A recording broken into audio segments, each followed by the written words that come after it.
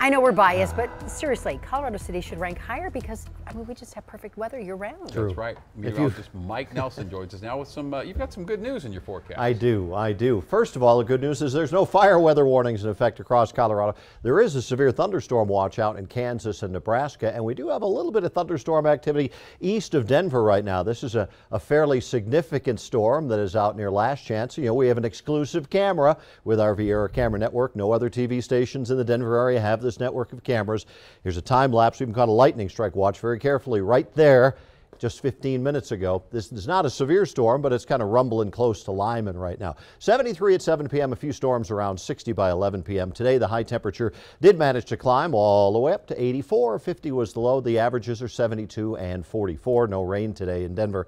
Right now, 78 at the airport, 75 downtown. Barometer rising. Winds gusty from the north at 25 miles per hour. Here's the situation around the nation. That's the watch off to the east of us. We have a little cold front that's slipping into the state tonight. It's not going to change the temperatures a whole lot, but it does increase the humidity a little bit. So we'll have a few showers in the morning, even in the mountains, partly cloudy on the plains. Lows tonight are going to drop down around 50. Denver, Greeley, Fort Collins, 46 at Lyman, 52 at Ray, Burlington, 53, 57 out at Grand Junction. Mountains will mostly be in the 40s in the morning and will be in the upper 40s, low 50s on the plains. A few mountain showers possible. By midday, we're partly cloudy, and by late in the day, there will be some storms, mainly just south of us, mostly sunny in the mountains. Here comes a warm front. More on that in just a minute. Highs tomorrow are going to be in the low 80s and upper 70s over the metro, 60s in the mountains. And now watch what happens tomorrow. Here comes that dry, warm front moving in. It's going to be windy, hot, and dry on Thursday. High fire danger. Friday, big change. A 40-degree drop in temperatures coming up with snow for the mountains.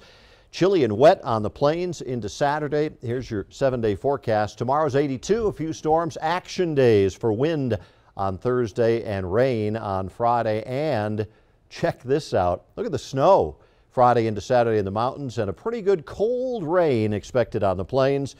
After that, Sunday is still kind of chilly, and I'm a little concerned about the spring plants. Saturday morning at 30 degrees, maybe even Sunday back into the 60s, Sunday, Monday, and back to 70 with a few storms on Tuesday. And speaking of back, stay with us because we will be right back.